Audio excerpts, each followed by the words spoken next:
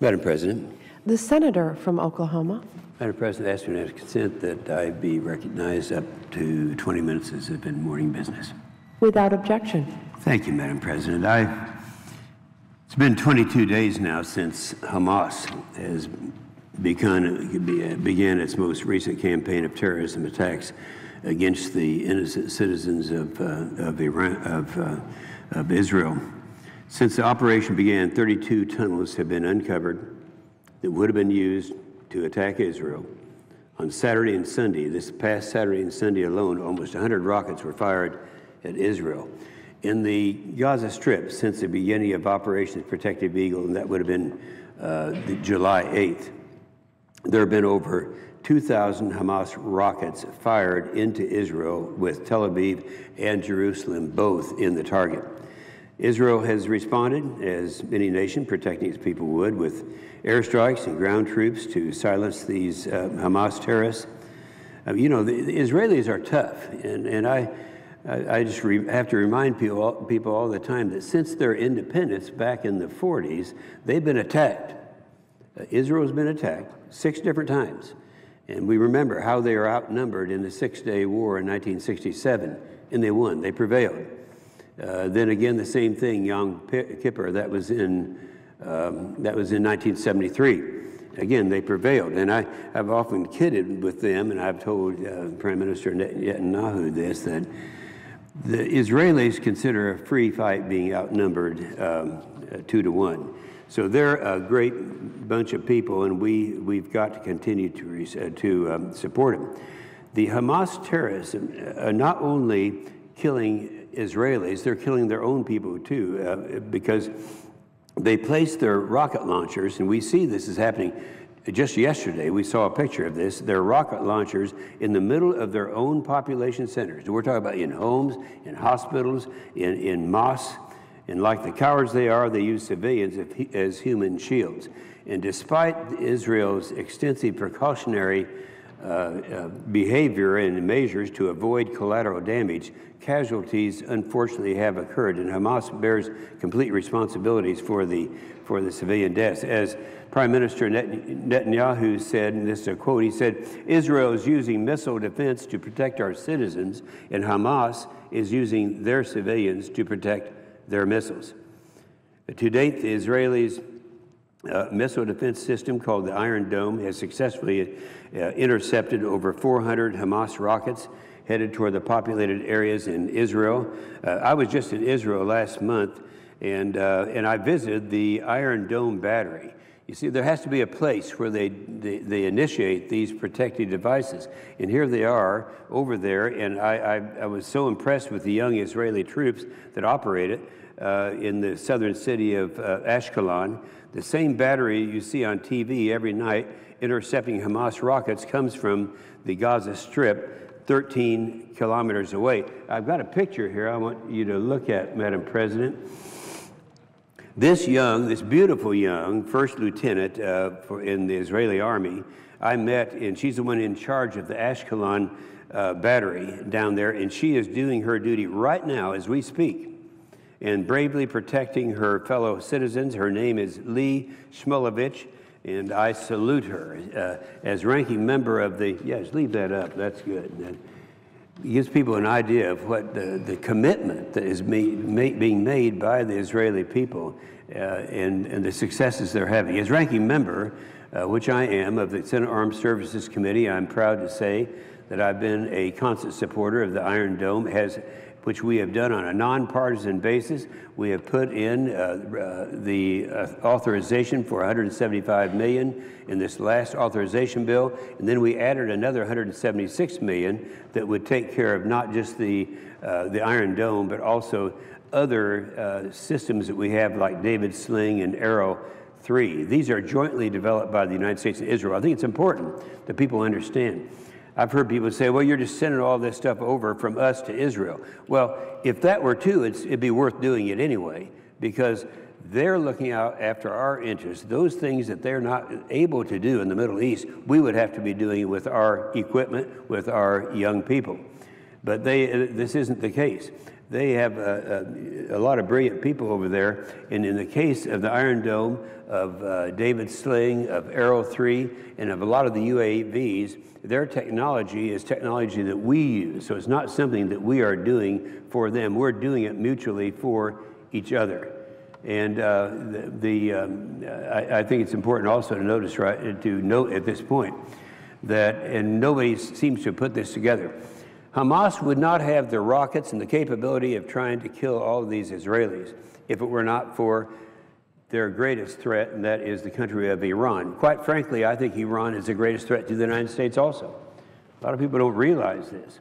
But back in 2007, at that time it was classified, our intelligence said that by 2015, Iran would have the weapon and a delivery system. Well, that's only 6 months from now.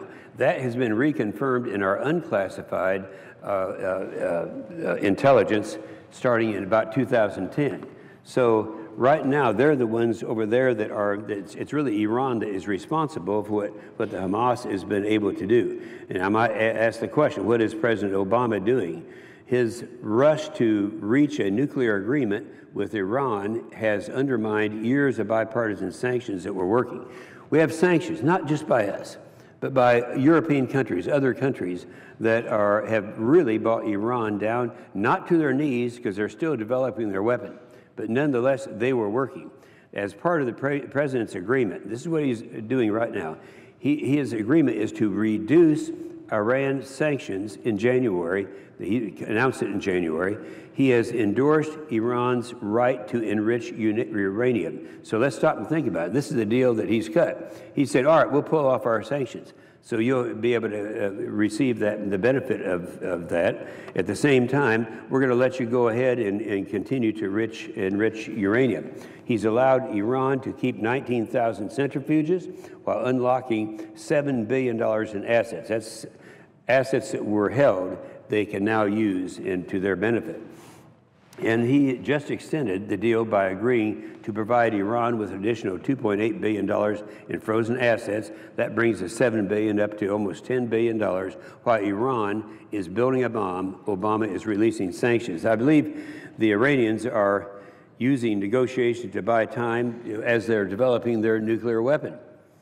Again, Netanyahu called the president's agreement a historical mistake that is making the world a much more dangerous place. And history is going to prove that he's right. Obama should demand Iran dismantle its nuclear program, but he won't do it. We should reinstate full sanctions now and consider additional sanctions, but President Obama will not do it. And does anyone really believe that Iran is not involved in Hamas in its attacks? Today, Obama is rewarding Iran by releasing more financial assets to Iran, funding that will be used to support more terrorism against Israel. There's a little to show for the administration's reckless gamble for Israel. President Obama is negotiating with an Iranian regime that has repeatedly deceived us and concealed its nuclear program for over 2 decades. I see nothing different in this deal.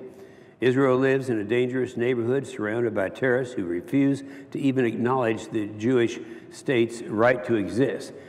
They need all the friends that they can get. You know, I keep hearing people talk about this, the two-state solution.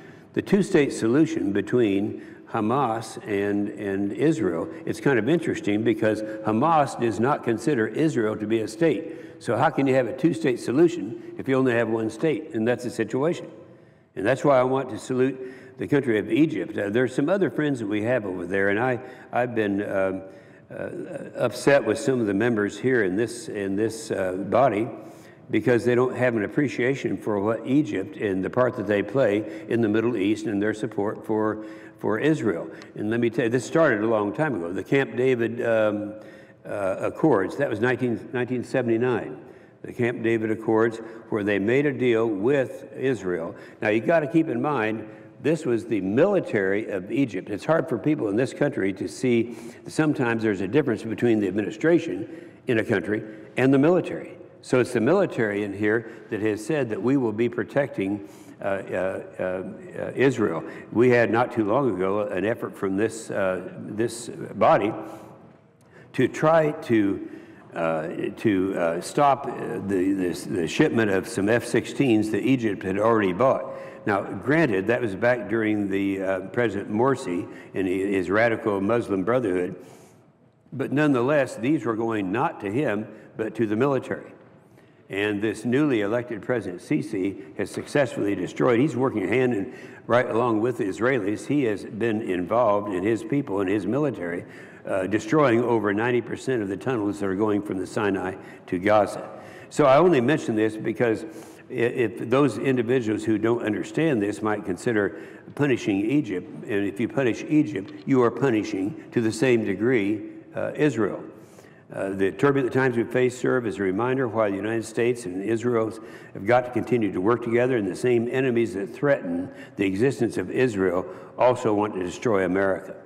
Over the years, the United States has greatly benefited from the cooperation with Israel on missile defense technologies, and we've got to continue that critical partnership. Israel is our most faithful ally, our most critical partner in the whole region, and acts as a roadblock against terrorism that would be hitting the United States of America.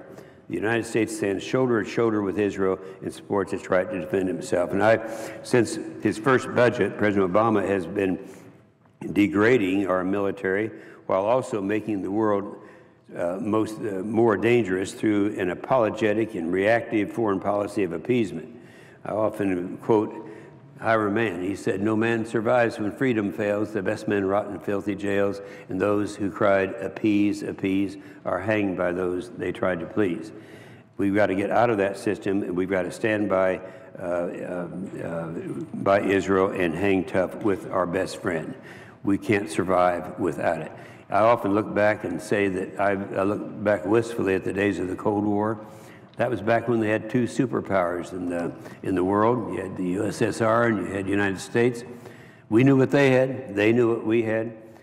We knew what their capacities were. They knew ours. They had a system called MAD, Mutual Assured Destruction, which meant, you shoot at us, we'll shoot at you, you die, we'd all die, and everyone's happy. That doesn't work anymore. Now you have these rogue elements out there that are developing weapons that can wipe out an entire United States city. And I'm talking about not just in the Middle East, but North Korea also. So we're looking at the Middle East. We're looking at our only way of defending our allies there and of working to stop the capabilities of countries like Iran to have a weapon that would reach the United States of America. So we've got to hang tough with our best friend, Israel, and I pray that we do. Thank you, Madam President.